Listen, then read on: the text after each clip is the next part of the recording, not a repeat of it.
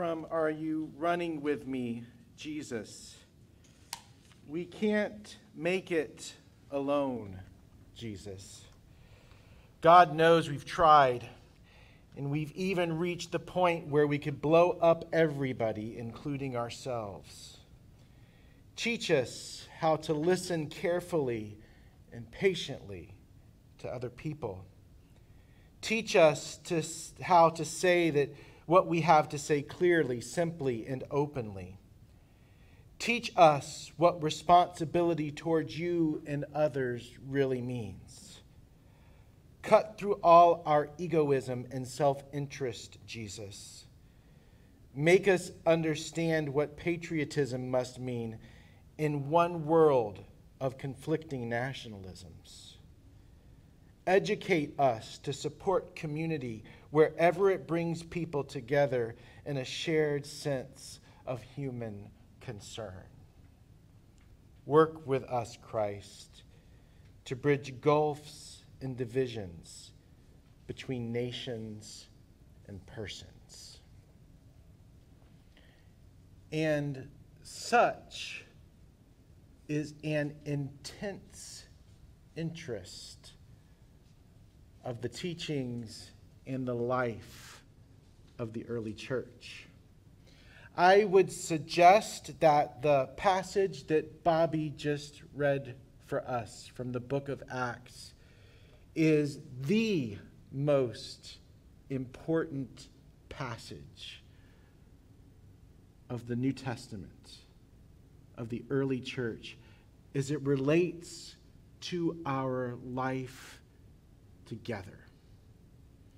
And whoever wrote and later compiled and edited the book of Acts must agree, because in this short, sparse history of the early church, the story of Peter and Cornelius take up a full 2 chapters. There's the story that Bobby just read, and then the whole story is repeated again as Peter reports to his colleagues in the church what is happening and what took place. Things are not repeated in Scripture unless there's a reason for repeating them. Acts is the second volume of 2 volumes attributed to Luke. So the first volume, what do you think the first volume would be? Luke, very good. I was just trying to make sure y'all were awake and with me this morning. Yeah, so Luke is the history of Jesus and the disciples. And then the second volume is the book of Acts, which is the history of the early church. And in both Luke and Acts, one of the understandings of how we experience the divine and engage one another is through hospitality. If you remember, one of the stories of the resurrection are 2 companions walking down the road where they're joined by a stranger who ends up being the risen Christ. And they don't realize that until that one comes into their home and breaks bread with them. And so when we think of hospitality, our understanding of it's kind of benign. It's having nice dishes when we have our friends and our family over, and it's picking up a few new recipes from Martha Stewart to share with others or to bring to a potluck. And there's nothing wrong with any of that, but the understanding of hospitality in antiquity was much more radical.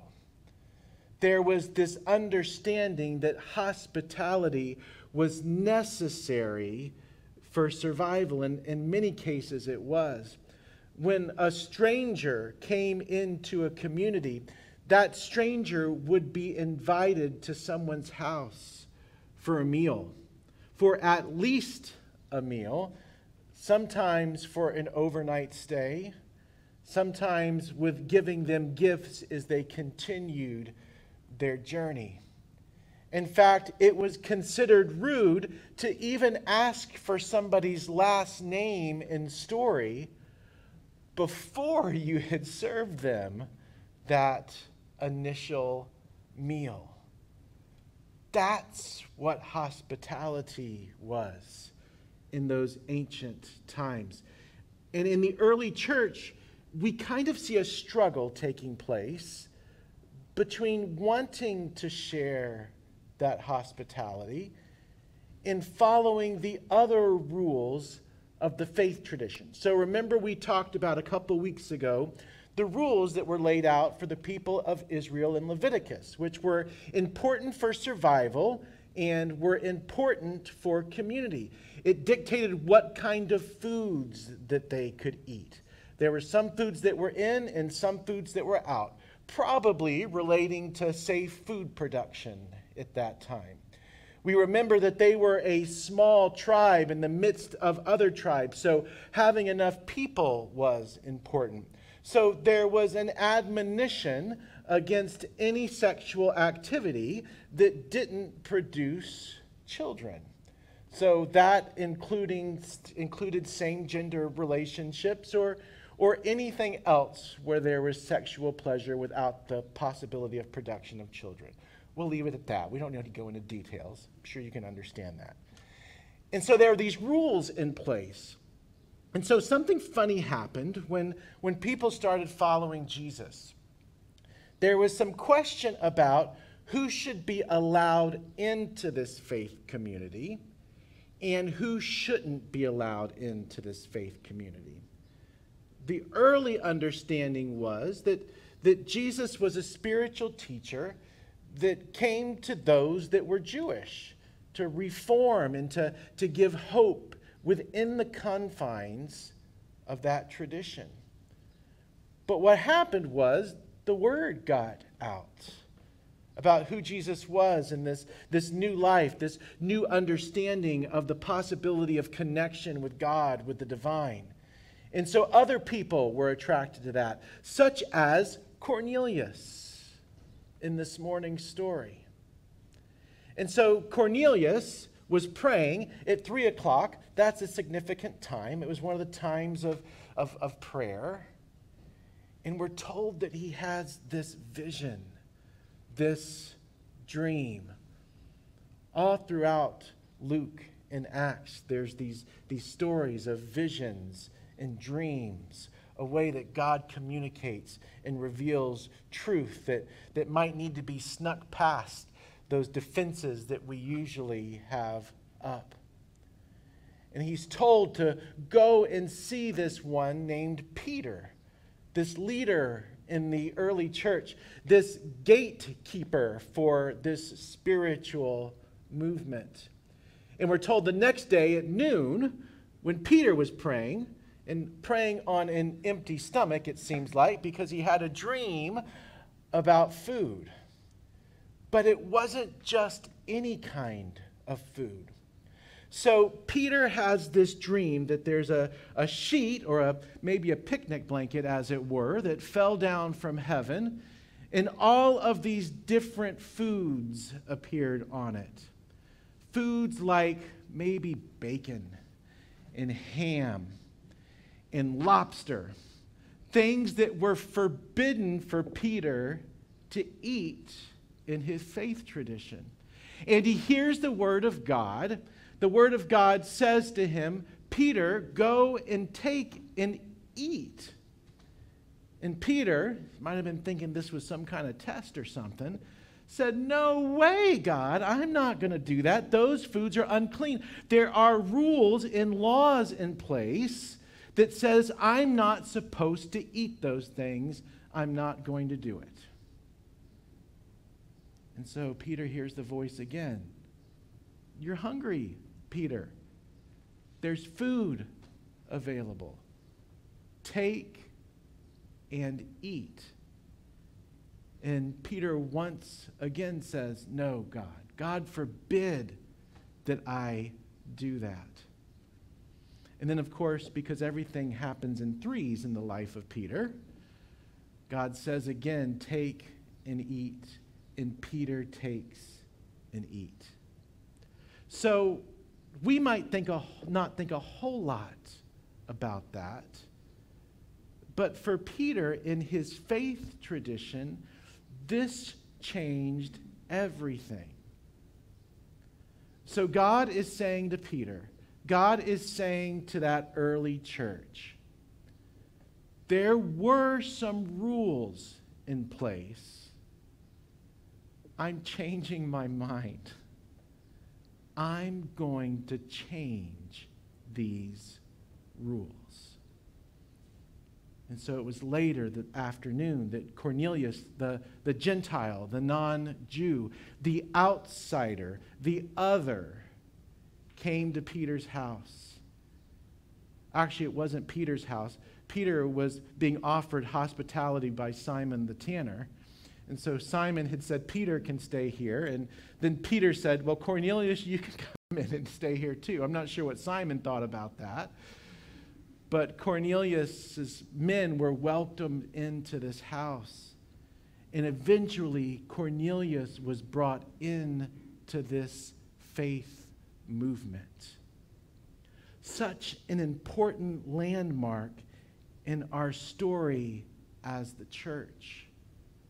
What might have been questionable before is now allowed, is now welcomed, is now not just tolerated, but celebrated. Of course, in our history as people of faith, as the church, we haven't always lived into that story. It seems like, as Malcolm Boyd observed in his prayer, that there always has to be an other, that there always has to be someone else, that we can't fully appreciate the benefits of what's available to us from the divine if there isn't somebody else that we can leave to the side and leave out and say that they aren't deserving of this. This month, as we celebrate Pride, I think we would be remiss if we, as the church, didn't confess that all too often that has been our story, and that has been the case in our treatment of our lesbian, gay, bisexual, transgender, queer, and other community. We go back to these rules and we say, no, it's written right here that this isn't allowed. And as we looked at a couple of weeks ago, those texts are vague at best. But let's say for a moment, even if 3,000 years ago, in the purity codes of an ancient people, something wasn't allowed, what if God was changing God's mind for the benefit of a radically hospitable community where everyone is invited to the table, where everyone is welcome, where there is no other? I think that's what Paul was getting at in this passage from Galatians. He was saying, okay, in Christ now, there is no Jew or Greek. There is no slave or free. There is no gay or straight. There is no Democrat or Republican. Does that mean we lose our identities? Not at all. It means that we are all one in Christ, and that we don't define one another by our differences as much as we do our common love and our common mission together. So how in the world do we do that? Do we just say that's the way it is and go on? No, not at least in our experience. It's difficult. It's nearly impossible outside of these walls, as we've experienced over the past several years. But it's difficult even within, even with people with the best of intentions. So how do we go about doing it? Just a few things this morning, and we'll talk more about this next week. But one of the ways is by telling our story. That's why I was just captured by Malcolm Boyd this week and reading these prayers that I haven't read in years, maybe decades. But expressing ourselves, telling about our experience, telling about the ways that we view life. We're going to go deeper into that next week because I think it's so important. And I know today is review for a lot of us, but we're going to push the envelope a little bit next week as we talk about why the church needs queer Christians. But we need views from a variety of people in places with different skin colors and different cultures and sexual orientations and gender identities to capture an understanding of the whole. We need to tell our stories. We need to listen to the stories that are being told. We need to create safety. We need to create space and time in order to let those stories be revealed, to let those stories breathe. We'll learn something. We'll experience something new. And then finally, for this morning, I think we need to learn the art of forgiveness. You know, we have done some horrible things to one another over the course of history. I think within communities of faith, we have the opportunity in a relatively safe space to confess those sins, to confess the ways that we have mistreated one another and excluded one another. And then in that safety, in that confession, have the opportunity to forgive one another.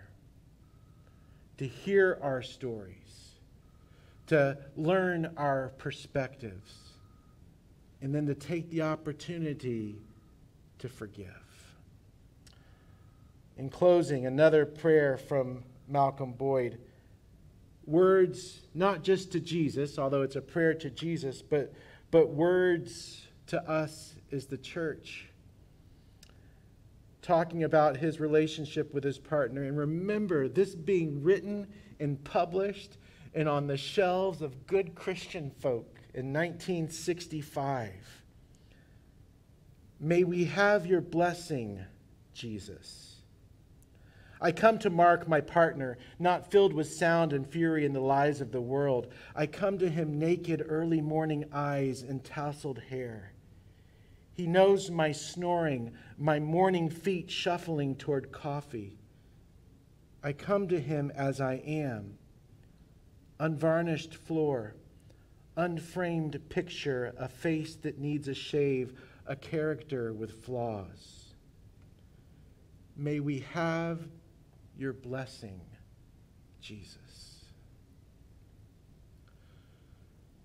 The truth of the matter, of course, is Malcolm Boyd and his husband Mark have Jesus' blessings. The question is, do they have our blessings?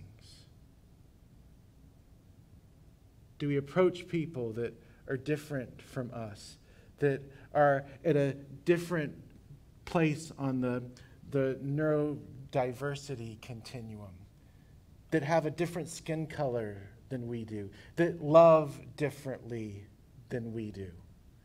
And despite those differences, despite things that we sometimes don't even understand, do they have our blessing? Do we simply tolerate them? Or do we welcome them in and celebrate them and realize that even our nature as a community of people is going to change and transform because of their presence in it? What an example for the world. What an invitation from the divine for transformation. Let's pray together.